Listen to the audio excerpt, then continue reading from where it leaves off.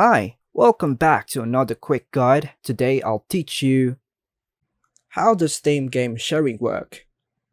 And it's literally an easy process, so make sure to watch until the end of the video to know how it's done. Steam's game sharing feature allows you to share your game library with friends and family, granting them access to play your games without needing to purchase their own copies. Here's how it works. Firstly, to start, you need to enable family sharing on your Steam account. You can do this by going to Steam Settings, Family, then Authorize Library Sharing on this PC. You'll need to log into your Steam account and enable the feature, or if you have already used the code that you've created. Second, once family sharing is enabled, you can authorize specific devices for sharing. You can do this by going to Family, Manage, Other Computers or Devices. Here you can authorize devices that your friends or family members will be using to access your game library. Third, after authorizing devices, your friends or family members can log into Steam on those devices.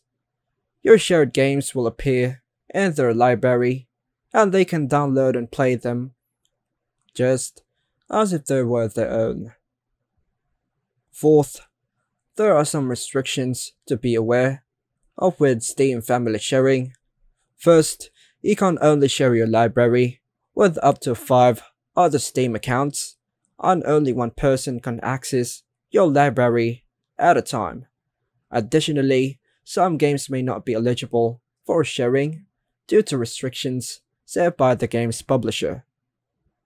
Fifth, your friends or family members can play shared games in offline mode as long as they've accessed them at least once online to authenticate the game.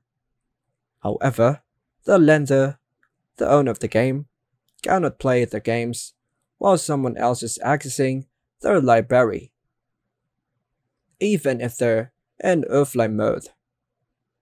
Sixth, games that use Valve anti-cheat may have additional restrictions on sharing.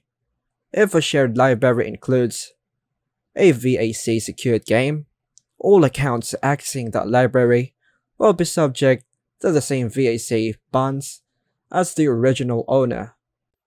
And that's all for now, folks. Hope you like and subscribe. Thank you.